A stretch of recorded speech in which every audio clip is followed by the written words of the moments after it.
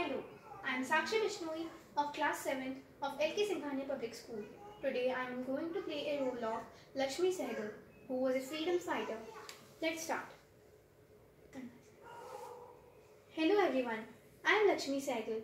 I was born on 24 October 1914. I spoke out against caste system in Kerala. I completed my studies in medicine from Madras Medical College in 1938. I joined Indian Independence League in 1941. I was the only member of the temporary government who was in danger, which was led by Subhash Chandra Bose.